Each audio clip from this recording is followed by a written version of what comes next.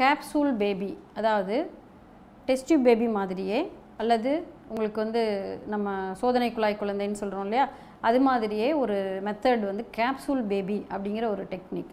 இது வந்து 2013ஆம் ஆண்டு இந்தியாவின் முதல் கேப்சூல் பேபி நமது மையத்தில் பிறந்தது. பங்கஜம் வேலப்பன் அப்படிங்கிற தம்பதியருக்கு பிறந்த குழந்தை, அது பெண் குழந்தை. இந்த மெத்தட் என்னென்னா, நம்ம உயிரணுக்களையும் கருமுட்டைகளையும் கணவரோட உயிரணுக்கள் மனைவியோட கருமுட்டைகளை வந்து இன்குபேட்டர் பெட்டியில் வளர்த்துறோம். அதுக்கு பதில் அதுதான் வந்து சாதாரணமாக சோதனை குழாய் குழந்தை டெஸ்ட் டியூப் பேபின்னு சொல்கிறோம்.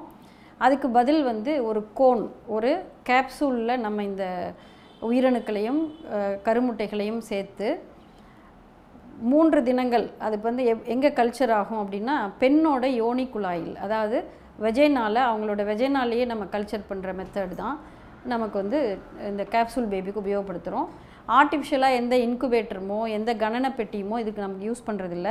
ஸோ பெண்ணோட டெம்பரேச்சர் 37 டிகிரி, அவங்களோட ஜனன பாதையில் இருக்கிற வாயுக்கள் மற்றும் அந்த கணக்கணப்பு, அந்த டெம்பரேச்சர், இதை யூஸ் பண்ணி நம்ம பண்ணுற மெத்தட் வந்து கேப்சூல் பேபின்னு சொல்லுவோம். 3 நாள் இறுதியில் அந்த கேப்சூலுக்கு உள்ளே இருக்கிற கருவை எடுத்து மைக்ரோஸ்கோப், ஸ்டீரியோசோம் மைக்ரோஸ்கோப்க்கு அடியில் வச்சு நம்ம இதெல்லாம் நல்லா வளர்ந்துருக்கு. ஃபார் எக்ஸாம்பிள் நம்ம 6 கரு வைக்கிறோம், அதில் 2ஓ 3ஓ வளராமல் போயிருக்கலாம். ஸோ வளர்ந்த கருவை மட்டும் நம்ம திருப்பி எடுத்து வாஷ் பண்ணி அந்த பெண்ணோட கர்ப்பப்பைக்குள்ளே வச்சிட்டோம்னா உங்களுக்கு இதில் ஏற்படுற செலவினங்கள் 75% குறைஞ்சு போயிடும்.